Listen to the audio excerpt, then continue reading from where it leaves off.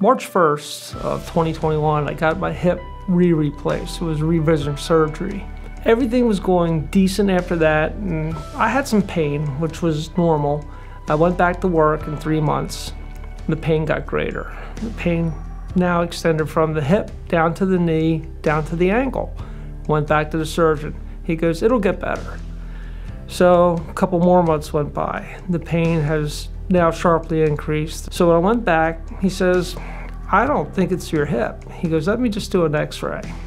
He did an x-ray, and it showed bone spurs in the sciatic nerve. He goes, that's where your pain is. I tried therapy, I tried pain management.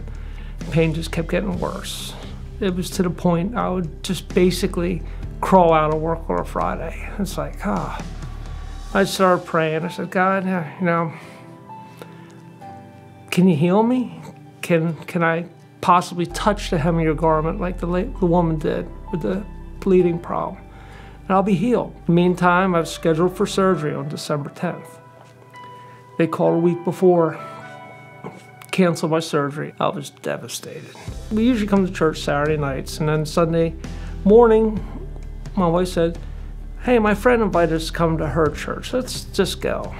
I really wasn't into it. I said, okay, we'll go. We walk in the door, and a guy comes up and starts talking to us. We thought he was a greeter. We talked to him, asked him a couple questions. Went into worship. Second song of worship, man, my body caught on fire. Straight down my back, through every place I was having pain. And a voice inside my head said, do you want me to heal you? I said, yeah. Well, we're still singing the song, and then the guy we talked to in the vestibule, the lobby of the church, he was the lead pastor, and he starts talking, and he puts the song up. And the words in the song, I am who you say I am, and you crown me with confidence. So he goes, but I have a word of knowledge for a couple I met this morning out in the vestibule. And he pointed directly to us. He goes, you are who God says you are, and he crowns you with confidence. When he said that, all the pain just dropped right out of my body. Burning was gone, pain was gone. Right now, I was just busted up crying. The pastor then gets up, gives his message, and his message was about the lady who touched the hem of the garment of Jesus.